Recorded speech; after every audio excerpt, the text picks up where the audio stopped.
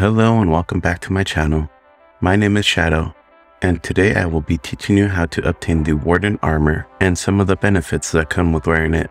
First off, the Warden is notoriously difficult to defeat, and you will need to beat a few of them to get a full set of armor.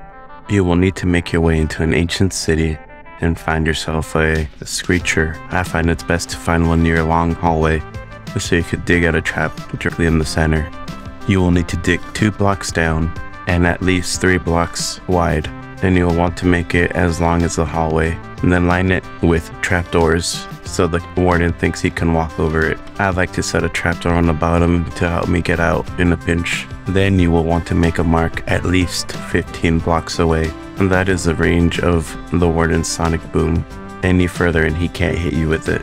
Once your trap is set up, you'll want to summon yourself a warden and lead him to your trap. If you set it up correctly, his head should be poking out, which will make for an easy kill with your bow.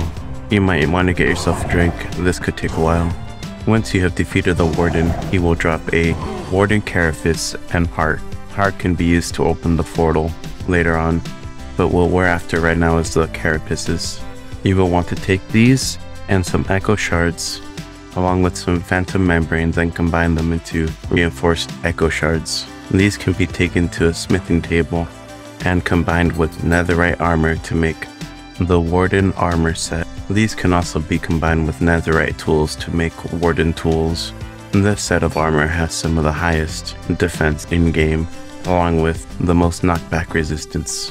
Some of the benefits include the helmet giving you a permanent buff that removes blindness, which is incredibly useful when fighting the warden again, or while going into the deeper darker to try and craft yourself some soul elytra. The pants also give you a speed boost. You can also craft a warden chest piece and boots, but I haven't found any benefits to them. They just look really cool together. So there you go. That's how you obtain the Warden Armor, which is completely essential if you want to get into the deeper darker. Stay tuned for more tips and tricks from me, Shadow, and don't forget to like and subscribe.